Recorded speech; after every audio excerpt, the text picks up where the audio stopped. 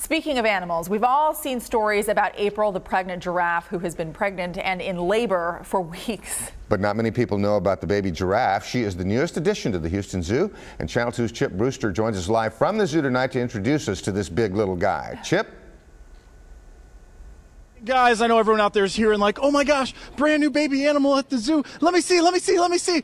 So here's the story for you.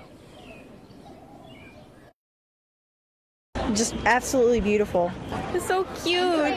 The newest giraffe at the Houston Zoo was born Monday morning just after 9. Measuring in at 6'3" and 139 pounds, she was already quite the sight for those lucky enough to see her on her first day in the public enclosure. It's pretty large because it's born on Monday. Eventually, she will get those ossicones, those two protrusions off of her head, just like her mom. But right now, she has the little poofs that here we like to call them ossipoofs. They aren't, that's definitely not a technical term, but it's just a cute keeper term.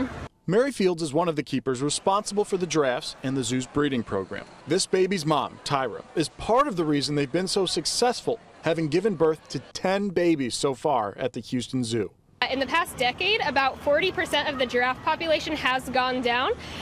So there's that possibility that we could lose giraffes in the wild. So we want to make sure that we have a genetically viable population here in captivity. You may have noticed we haven't said the giraffe's name. That's because the zookeepers are still deciding what to call her. Perhaps they'll take 6-year-old Andrew's suggestion into consideration. I think you should name it Bob.